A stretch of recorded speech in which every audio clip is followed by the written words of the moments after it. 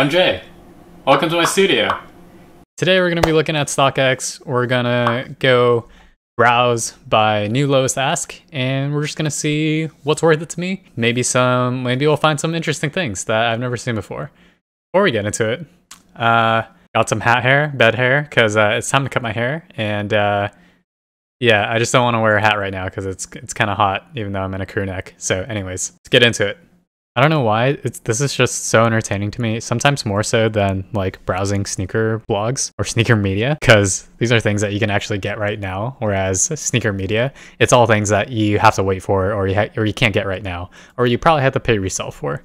So I like just taking a look at the market and seeing what's out there, and hey, what do you know, maybe I'll even buy something. So starting off on the first page, it's not looking great. Holy shit, these Towelies are going for how much? Oh my god, these Towelies are going for 300 bucks? Dude. Who knew? Look at these shoes. Oh my god. I have no idea what's going on. Man, Adidas is smart. They're trying to go with, you know, how the dunks are kind of hyped up with the 420 dunks. A lot of the Cheech and Chongs I definitely wanted when I was in high school. That's cool. Man, these USPS ones. I don't know about these. I just don't like the AF1 Experimental. I know there's a lot of hype on them because they just always sell out no matter what they are, like these pink ones. Oh, well, looking at the resale, never mind. I thought they were pretty hyped just because they're all sold out. I guess that's Nike's tactic. Holy shit, look at these pink ones. These Fight Club soap bars. All right, 137, never mind. I totally thought they were hyped up, but I guess not. Man, these USPS ones. 220 bucks. I don't know. I'm not a fan of this. It's too out there. It doesn't look like a shoe anymore, you know? Like, it doesn't look cool in a futuristic way either. It's more like an art piece, I'd say. Like, if I were to buy like a sculpture to place on a shelf, this would probably be it, but I'd probably never wear these. As I say that, these experimental sales totally caught my eye. All right, these aren't bad. I might actually wear these. I mean, it's neutral enough. You can't really tell it's that weird, like matte material around it. So these are a maybe. $200 though. That's never mind. That's a skip. I need some water. All right, I was just looking at these. I just said in my Easy video that I wouldn't pay resale and that I don't want to ever pay resale, but man, I'm like 220 for the Carmines. That's a maybe. I might hop on this. That is not bad at all. For Nike Air on the back on a Jordan Retro, bro. And with a firm 22 a month. That's got to be a scam, right? It's only 10% over. I mean, how much do these retail for? 200? I mean, 20 bucks over retail. That's not bad at all. Yeah, these are nice. I've always wanted a pair of Carmines, but they just never, you know, came out. And here they are. With Nike Air, so I'm just gonna follow that. I'm not logged in, hang on. God damn it, StockX.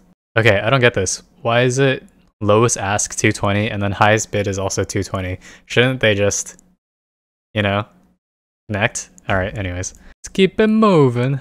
Ooh. Air more Uptempo triple white. Yo, these are not bad at all. For summer. The only thing I don't like are the laces. I don't like the like mixed color. I wish it was just plain white laces. That'd be pretty cool. Or like thicker white laces. I don't know. It's all right. I mean, 300 bucks though. Yeah, 300 bucks for the lowest ask. Last sale was 400. What the? I do want a pair of the black and white ones though. Those are it. Maybe I might hop on those too. When did these come out? The Flax colorway. Whoa, these are cool. Retail 185, okay. These aren't bad at all.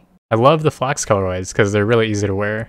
These kind of look like a hiking boot. The jeweled swoosh on the back, so good. I had the Olympic pair, but I totally sold them about a year or so ago. They're just too bulky, and then the colors are hard to work with. But I think other colorways of this shoe would still be cool. These are a maybe. 250 though. Oh man. These come out tomorrow at the time that I'm recording this. And, you know, at first I really didn't like them because I only like, or I was so used to the original Flint grays. So with the blue on the 3M kind of upper, but these are not bad. Like they look super crispy in all the photos that I've seen. Like the shape of the 13s on these newer retros, it seems a lot sleeker. Like I have, hang on, let me. All right, so I have these, the cherry red 13s. I forgot when these came out. I think somewhere in like 2010 or something like that. They're just sitting on shelves like crazy. Yeah, I don't know. The shape of this, it looks really bulky, like especially when I throw it on feet.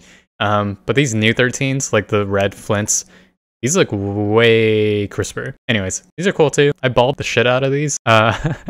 Still a shoe I'm really grateful to have. I got them for like below retail because no one wanted them at the time. Yeah, I just beat the shit out of these, but they still don't look too bad. They do look a little grimy, but you know, it is what it is.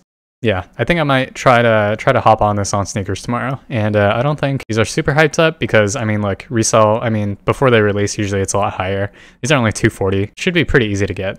I don't think a lot of people will be trying to get this. Fingers crossed. What else? There's so many shoes that came out when, you know, I just didn't have money for shoes. They're so interesting. Like these ATL Uptempos, what the heck? The Atlantas. The colors on these are really sweet. St. Vincent St. Mary's, the LeBron high school shoe, LeBron high school colorway. Whoa, with a 404. Is that the area code? If so, that's friggin' sweet.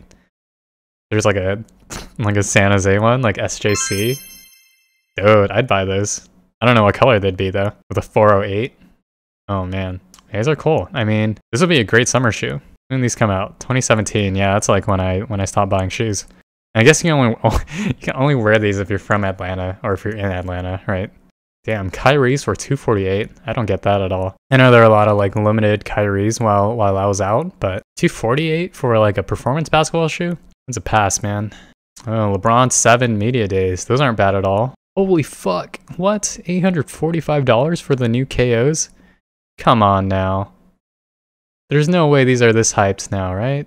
Wow, these are like going for 400 bucks. I had the Bred Air Jordan KOs and I flipped them for like 40 bucks because I didn't think anyone wanted. Man, lowest ask 845. I think it's just because they're not released yet, right? But the other ones are going for like 400. That's crazy.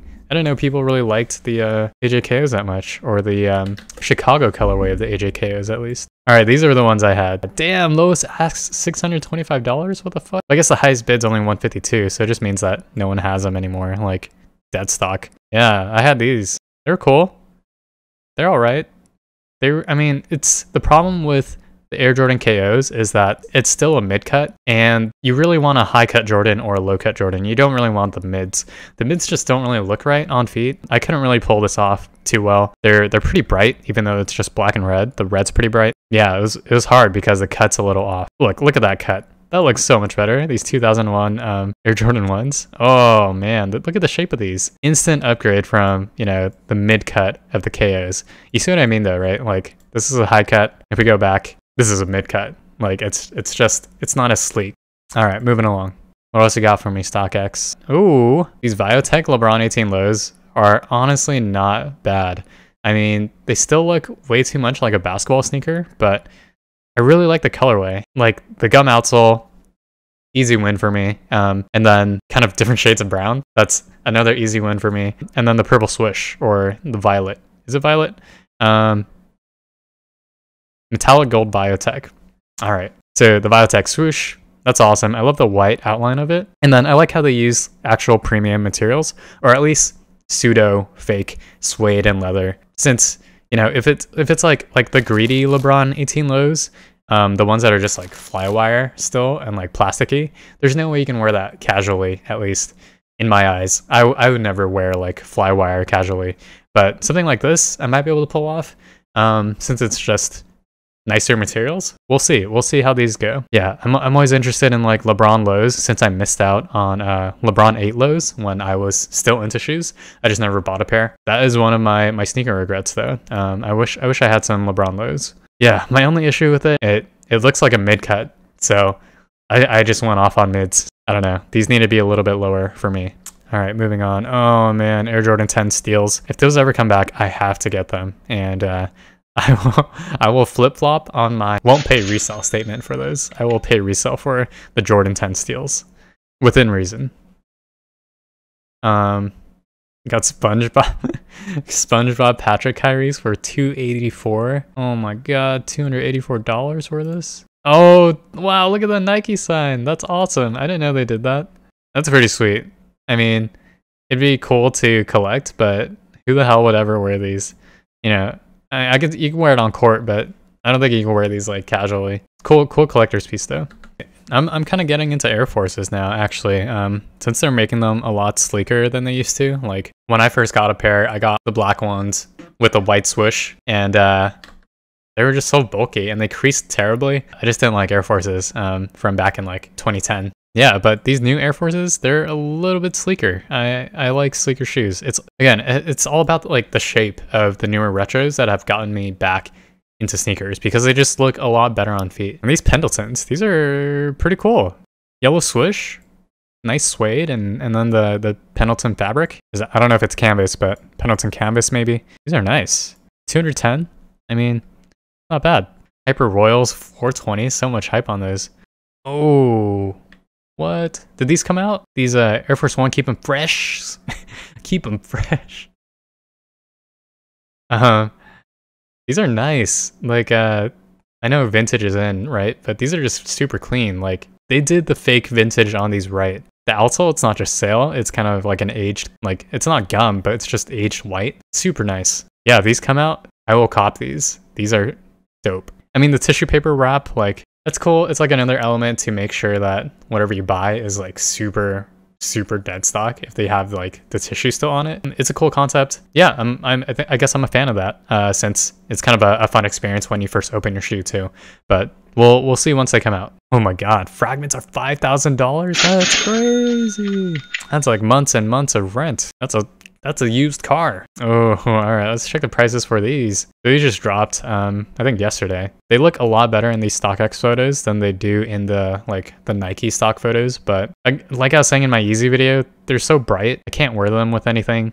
Like, they'd be so hard to find occasions to wear these. Yeah, resale isn't bad, I guess. I mean, $200 for a size 8. Man, I wish they would retro or make some nice colorways of the LeBron 8 of the V1s, because these are the ones with the nicer material on it. The V2s and stuff, they're all just flywire and, you know, more plasticky, more performance based. Yeah, if they release like a neutral color, if they release like a flax colorway of the LeBron 8 V1s, pay me, Nike.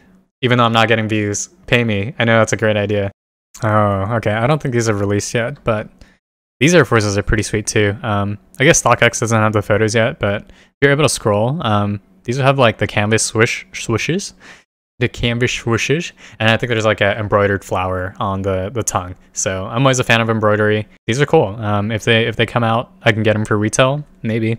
Nice summer shoe. I love the kind of like recycled gum bottom look. It looks like it's all, you know, grainy. I'm a fan of these, just not for this price right now. For retail, I'd cop. All right, let's see if we can get to page 10. Dunk Low Michigans. I don't know what it is about this color. Like, I never thought I would like a yellow sneaker that much, but these are super clean. Like, the color combo, it's like the perfect amount of pop in the background from the yellow and then the nice dark navy. These are nice. Like, I think on feet, these would be the perfect amount of like splash you'd want in your shoes. It's not anything that's too dull or, you know, super plain. These are just like a nice little statement piece that you could have.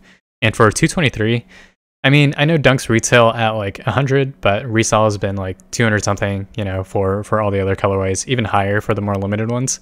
$223 for these Michigan ones, not bad. Uptempo ray guns, I mean, I'm not a big fan of the ray gun theme. I don't know.